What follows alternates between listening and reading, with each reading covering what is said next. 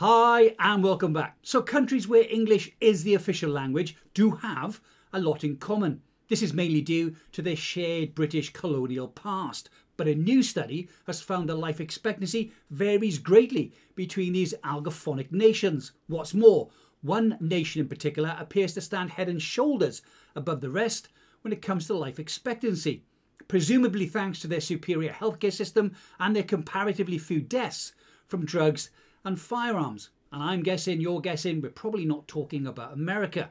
Population health scientist Rachel Wilkie from the University of Southern California and demographer Jessica Ho from the Pennsylvania State University teamed up to create a detailed picture of life expectancy in high-income English-speaking countries, so they can learn what might be giving the best countries their edge when it comes to longevity.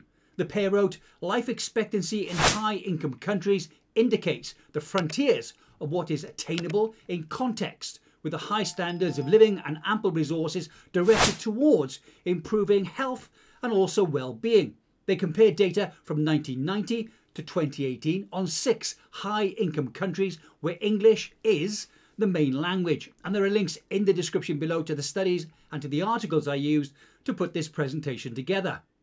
These countries were the United States, Canada, the United Kingdom, the Republic of Ireland, Australia, and also New Zealand. Data was drawn from the World Health Organization's mortality database and each country's vital statistics agencies.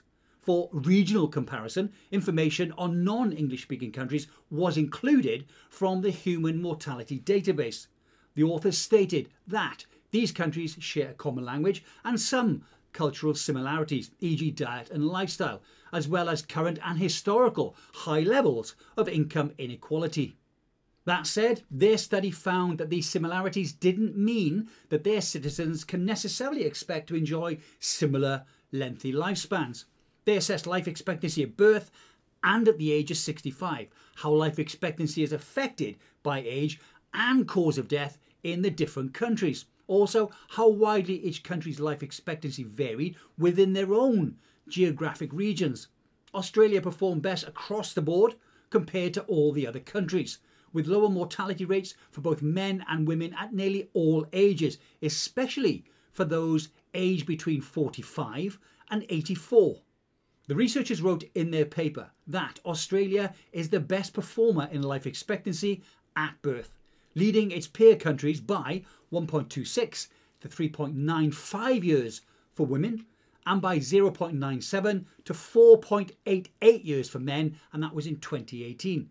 The study found that Australia had a particular advantage over other countries when it came to deaths from circulatory and respiratory diseases, cancers, perinatal and congenital conditions.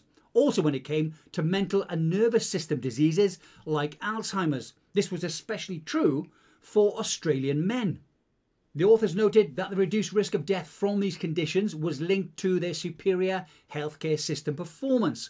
Things like cancer screening and then treatment, influenza vaccination and cardiovascular disease prevention, as well as the diagnosis and then the subsequent treatment of these conditions.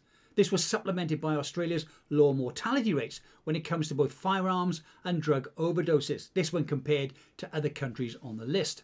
Canada, which is also known for its quality healthcare system, had the second highest level of life expectancy at birth, and this was between the years 1990 and 2019. This may seem like a strange request, but if you're enjoying the video and you'd like to do me a solid, there's no need to give it a thumbs up. There's no need to subscribe. If you want to help, please share it, and anywhere is fine. Facebook, LinkedIn, Instagram, X, even Rumble, really, anywhere is fine. Back to the video.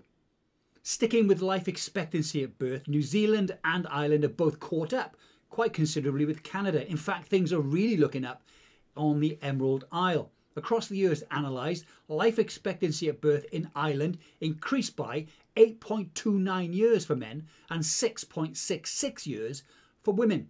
The Republic of Ireland, not to be confused with Northern Ireland, which is part of the United Kingdom, experienced remarkable life expectancy gains between the years 1990 and 2018. This is according to the study. Initially, Irish men and women had the lowest or second lowest life expectancy among the 6 countries that were studied.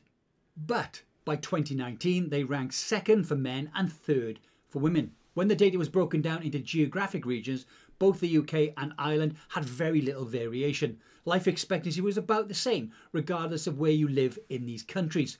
Australia also did well with regard to this, except for the Northern Territory. This population has a high proportion of Aboriginal Australians who are known to have shorter life expectancies, especially in remote areas like the Northern Territory. This is because they face certain issues that, as First Nation peoples, are disproportionately higher than the norm. Issues such as higher rates of disease burden. The study authors wrote that, notably, sizable mortality inequalities across socio-economic status and geographic region exist within most of these countries and have tended to widen in recent decades. The United States has the lowest life expectancy at birth for every year since 2001, and similarly finished last in the rank for life expectancy at the age of 65. Based on the data from 2019, Australian men at birth can expect to live nearly 5 years longer than their peers in the United States. The authors noted that, overall, Australia offers a potential model for lower performing Anglophone countries, such as the USA and the UK, to follow to reduce both premature mortality and inequalities in life expectancy.